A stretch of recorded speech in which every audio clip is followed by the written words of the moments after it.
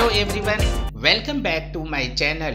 Today we'll discuss most asked SQL Server interview question. What is the default port of SQL Server? Find the TCP port number for SQL Server instance. This channel helps you to learn SQL Server and also help you to get prepared for SQL Server interview question. So please like and subscribe to my channel and press the bell icon to never miss SQL Server interesting video. Let's understand what is ports. Ports are a standard to communicate between devices. TCP IP for the transmission control protocol which help to connect device on the internet. UDP stands for a user datagram protocol which help you to detect incoming connection to the name instance and send the client TCP port number for the requested instance name. So now question is, why SQL Server port important? The port help a standard way to communicate with device. We can use multiple services using the different port and also handle multiple process. For example, 3882 port for SSIS and 1433 for database engine services.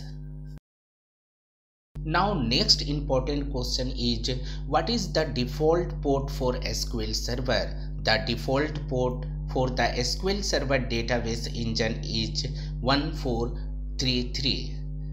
The below all the default port for the other services like always on 5022, SQL Server browser services 1434, database mirroring services 7022.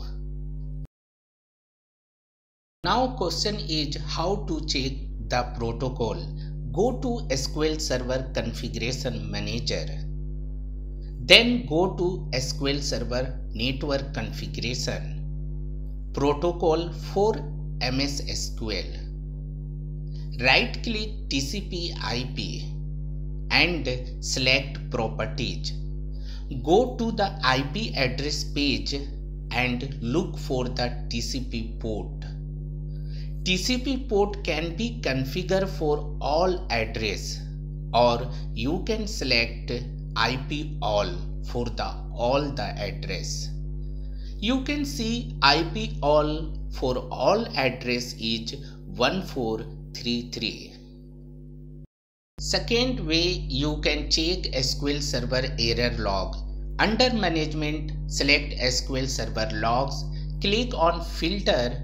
Under Message Tags, type Server is listening on and apply the filter.